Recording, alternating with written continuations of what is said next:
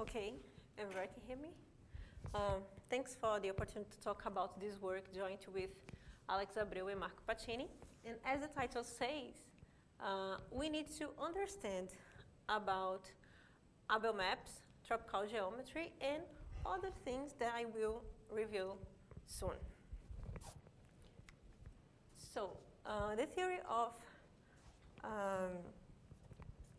the Abel maps goes back from the work of Abel in the 19th century, and a lot of people work with it. Some people in this room like these maps. So Eduardo Esteves, Juliana Coelho, Marco Pacini, Alex Abreu, and sorry if I forgot someone. The Abel map for a smooth curve, it's the map which takes the top of points in the product of the copies of C into the shift associated to the sum of this point. Sum of these points. So, what is interesting with this map is that maybe you can hear something about when you listen about complete linear systems or Brillouin varieties, or it is hidden in elliptic curve cryptosystems. And for a smooth curve, the degree 2 Abel map detects when the curve is hyperelliptic. But we are interested to study this map for singular curves.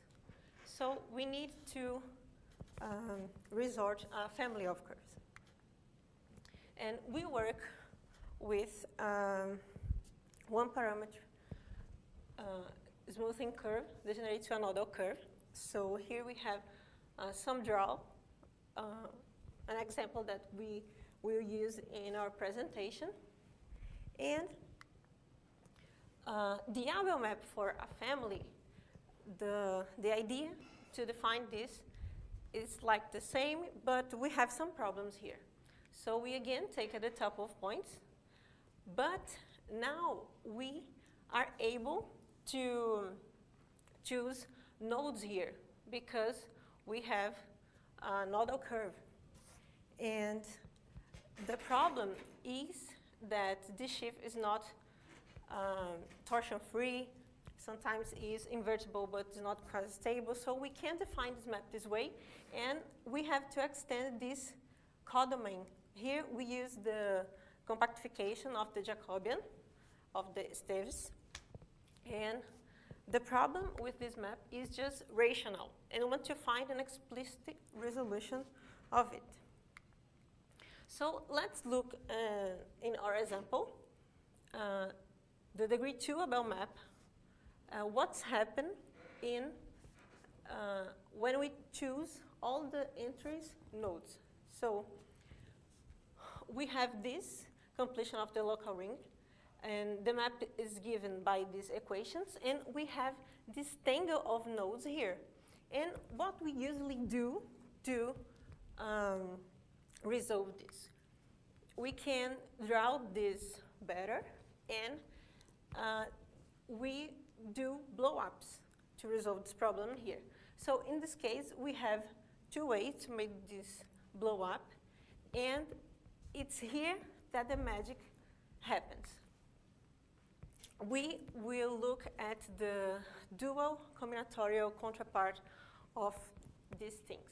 So we will associate these divisors to points, and in this case, for degree 2, now we have a square, and we can see or associate these blow-ups to the subdivisions of this square. So now we are relating blow-ups with subdivisions of fans of toric varieties. But toric, yeah. So what we are doing here, we have an algebraic problem, and we relate this with toric geometry, and now you want to build a bridge to tropical geometry. So let's put on our tropical glasses, and remember that you already saw this today, we can see a curve as a tropical curve. So we can associate, in our example here, two components, 3 nodes, we can associate it to a graph.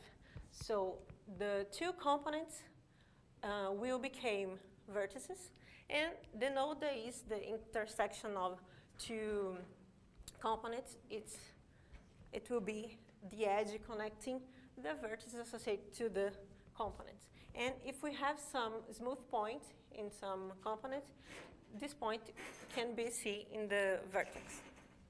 Okay, so we need much more things to explain all the things.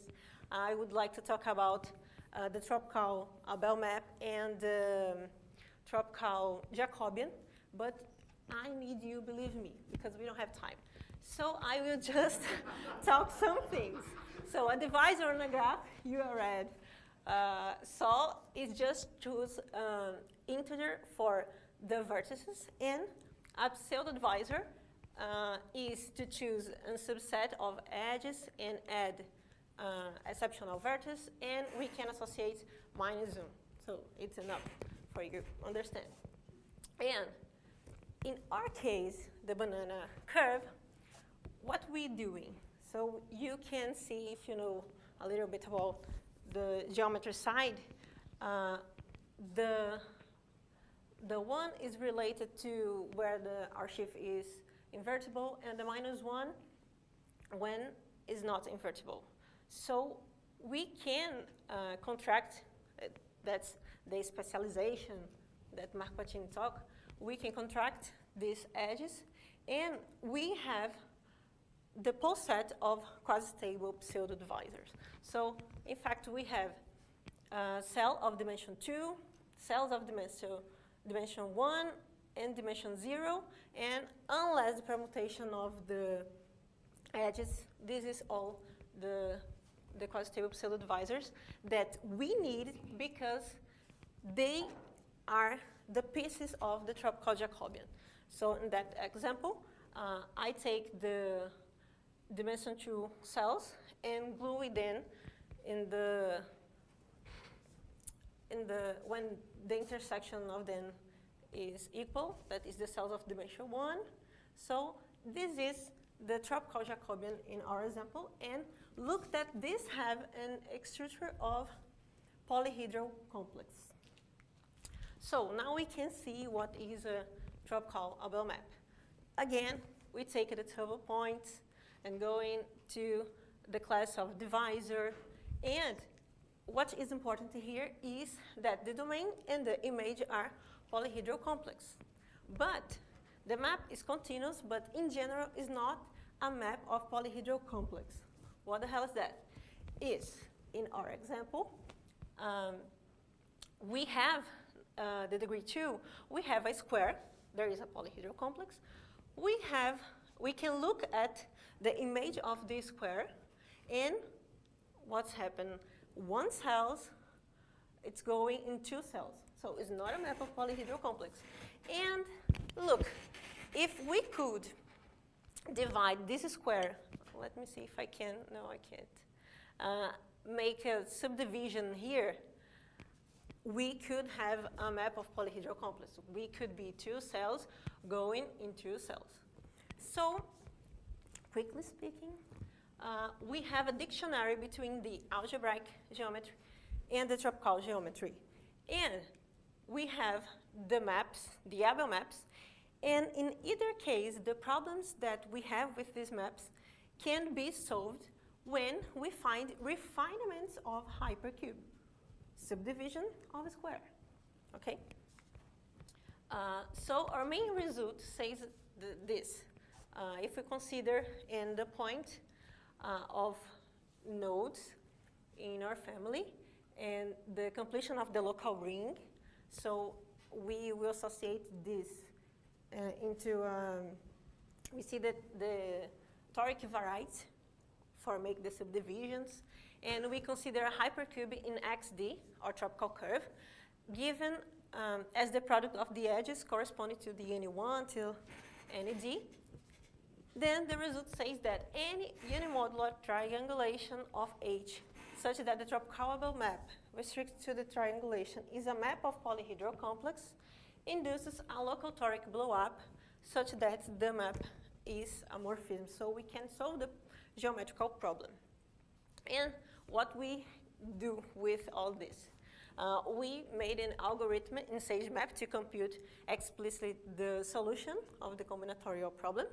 We saw that Federico Cessio and Aldi Nestor was really right when they proved that the degree 1 Abel map is defined everywhere. And for degree 2, we know how to explode, or what divisor we need to explode to solve this problem.